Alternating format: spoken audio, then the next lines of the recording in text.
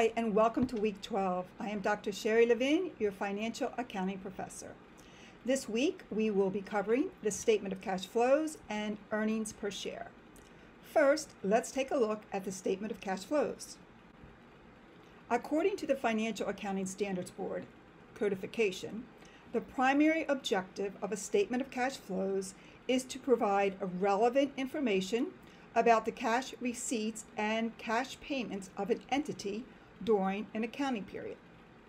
The statement of cash flows provides the reader of the financial statements with details on the sources and uses of cash from the company's operating, investing, and financing activities, explains why net income differs from net cash flow from operating activities, and information regarding a corporation's ability to pay dividends.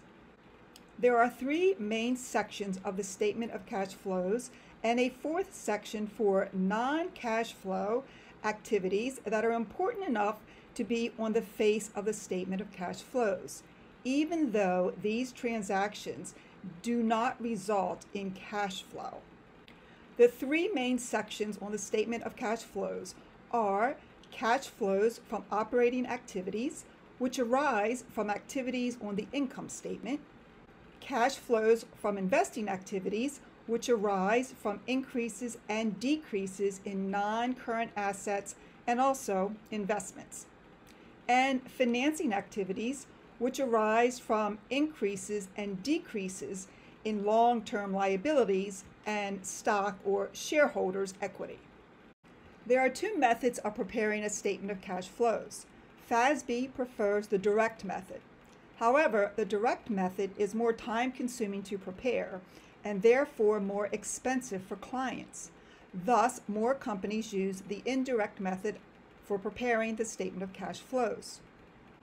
A statement of cash flows prepared using the direct method begins by subtracting cash payments from cash receipts to derive net cash provided by or net cash used by operating activities.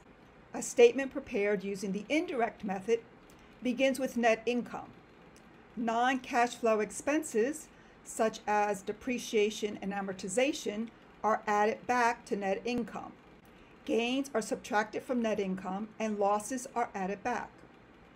Changes in assets and liabilities either increase or decrease operating activities depending on the nature of the account. The result is net cash provided by or net cash used in operating activities. It is important to note that operating activities section on the statement of the cash flows is the only section on the statement that differs. In other words, the direct method and the indirect method of preparing the statement of cash flows are identical in the investing, financing, and non-cash flow investing and financing activities sections. The statement of cash flows is always prepared with the sections listed in the same order: net cash provided by or used by operating activities, then investing activities, then financing activities, and at the bottom, non-cash flow investing and financing activities. One way to remember the order in which the statement of cash flows is prepared is that the sections are prepared in the opposite of alphabetical order. O for operating is the last letter alphabetically, but it comes first in the statement. I for investing is the middle letter, and F for financing is the first letter alphabetically, so it's the opposite of alphabetical order. You can also remember the order of the sections by using a nonsensical term, OIF, pronounced OIF. Or another mnemonic is, oh, I forgot, which of course you won't if you use a mnemonic to remember the sequence, OIF. To prepare a statement of cash flows, information is needed from the income statement and comparative balance sheets, 2 years to be exact. The income statement provides income statement accounts if you're using the direct method to prepare the statement. If using the indirect method, the income statement would provide net income, depreciation, amortization expense, and gains and losses. The comparative balance sheets provide changes in the following accounts: assets, liabilities, common stock, and preferred stock. Note, the change in the retained earnings account does not affect the statement of cash flows. Total dividends paid to shareholders is another piece of information needed to prepare your statement of cash flows. Next, let's move on to earnings per share. The formula for basic earnings per share is net income minus preferred stock dividends divided by the weighted average number of shares of common stock outstanding.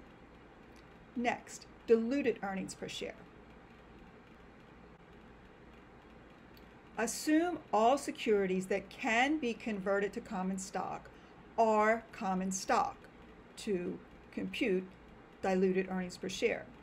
If convertible bonds are converted, the earnings per share numerator increases because the bond interest expense that would have been paid to the bondholders would not have been paid, and therefore net income would increase. Net income is the numerator of earnings per share. If diluted earnings per share is greater than basic earnings per share, then do not display the anti-diluted earnings per share. I will provide a video describing the process or demonstrating the process of computing basic and diluted earnings per share. Please look for that on my YouTube channel. As always, thanks for listening. I am here to help you with the course content. Please feel free to ask questions in the Ask the Professor forum in our classroom.